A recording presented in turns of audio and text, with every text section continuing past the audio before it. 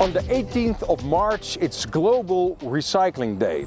It's a day, an important day, to underline the importance of proper collection and recycling. If we do that better in the world, we make our planet safer, cleaner, and we reduce our CO2 footprint. Recycling of raw materials is a necessity. Recycling is about building the bridge to a sustainable future. By sorting, processing and recycling all kinds of waste streams, we not only contribute to a transition to a circular economy, recycling is also important for climate protection.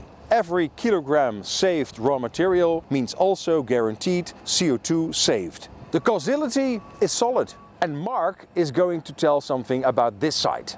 Mark.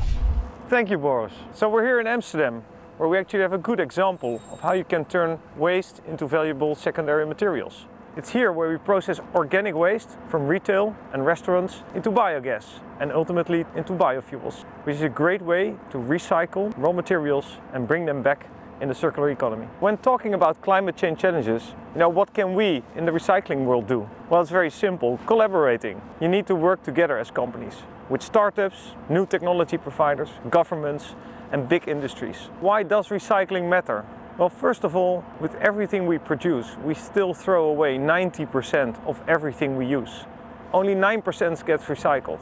So there's a big opportunity if we can up that number. That will help us to avoid the use of much more fossil fuels and make sure we tackle the challenges for climate change.